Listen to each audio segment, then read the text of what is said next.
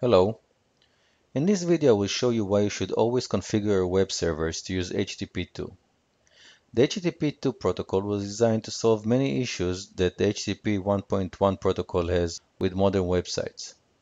When HTTP 1.1 was introduced in 1997, web pages had some HTML markup and perhaps an image or two. Nowadays, web pages can contain hundreds of resources, be it images, fonts, scripts, style sheets, etc. Because HTTP 1.1 was not designed to handle such loads, web developers have come up with a bunch of different hacks to improve the load speed of pages. These hacks attempt to reduce the number of HTTP requests to the server because establishing an HTTP connection carries a lot of overhead, and doing that for hundreds of resources slows down the rendering of the page.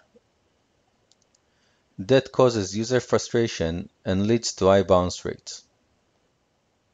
Some of the popular hacks include domain sharding, image sprites, and concatenation and minification of JavaScript and CSS files. HTTP2 solves the problem in multiple ways. It compresses the HTTP headers, allows for server push, which can send resources to the browser before the HTML document is even completely parsed, and enables multiplexing, which allows the client and server to process multiple requests over the same connection. That reduces the overhead of establishing many HTTP connections. Let's see how that works in practice. I have set up Tomcat to listen on two different ports. Port 180.20 has HTTP2 enabled, while port 180.11 uses HTTP 1.1 only.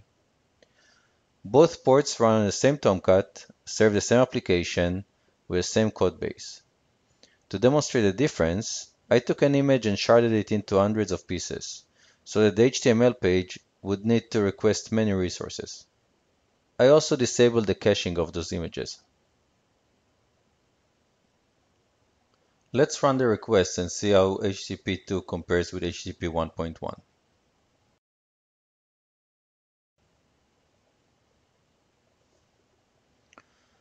So that took about 6 seconds over 1.1 and 800 milliseconds with HTTP2. Let's try it again.